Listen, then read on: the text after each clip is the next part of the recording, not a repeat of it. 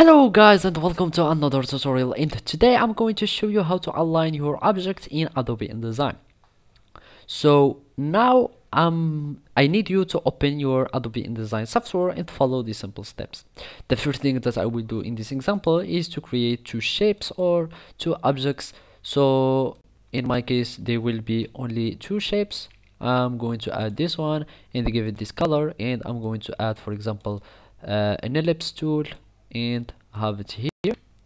So I'm going to color it also, for example, with the blue color. Basically now we need to start aligning our objects. So obviously we will need to select them and align them in reference with something. So basically when you are clicking here or selecting your object, you will see this properties option. If you don't see this panel, all you need to do is to go to Windows tab and search for properties and make sure that is checked in, and you will have your properties panel here. So after that you will need to select the objects that you want to align, and here you will see in the properties the align section. You may not see all these options, so you will need to click on the three buttons that you will see here and click on them, and they will be expanded. Basically the first thing that you will need to check is the alignment. So here is the references of the alignments. Are you aligning in reference to the selection, or in relation to the key object or margin, page, or the spread? So here I have only one page, so there is no spread, so I'm not choosing it. Basically if I did align to selection, as you can see, if I click, for example, align in the center, you will see that the shapes will go to the centers. But we don't want them, for example, like that, and we want them to be in the center of the margin. So basically if I go like that, let's just spread them. So for example I'm doing like this and select them, and I click in the center of my page, they will have like this.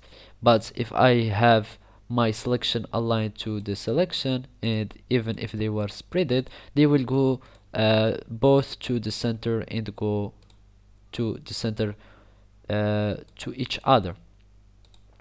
So like this, and center, they will go to each other.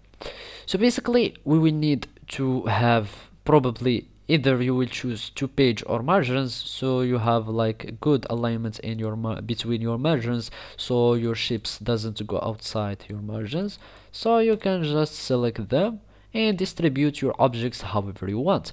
So either you will need to have some good distribution, go to the top and then have like some distribution, go to the left, both they will go left in so, and they will have like the same spacing, go like that. You can choose whatever you want in the spacing or in the alignment.